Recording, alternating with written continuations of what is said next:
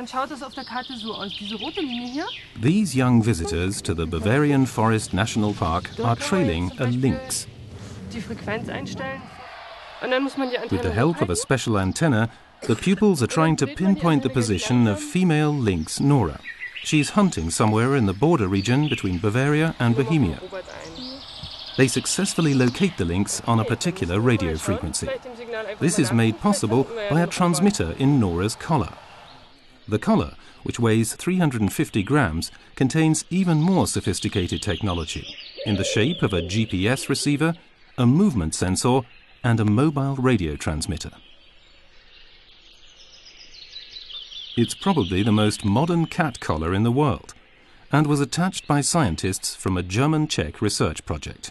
In addition to Nora, they have also equipped a further lynx and 50 deer and stags with high-tech collars.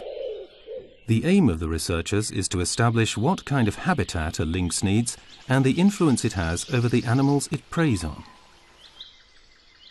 Thanks to telemetry, project manager Dr. Marco Heurich can track the animals without disturbing them, via direction finding or GPS. The position of each animal is determined by satellite and stored in the collar. If a lynx comes anywhere close to a mobile telephony mast, it automatically sends the researchers an SMS, stating its position and the extent of its movements.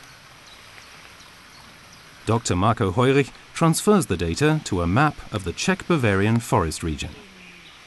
What we didn't know until now, but have discovered with the help of this new technology, is that lynxes have huge home ranges of more than 30,000 hectares in size. And they also cover vast distances, 20 or 30 kilometers nightly, so that their density, that is, the number of lynxes in the region, is probably lower than we thought. Anyone can track the lynx through the Bavarian Bohemian forest. Holidaymakers in the region, as well as visitors to the website www.luchserleben.de.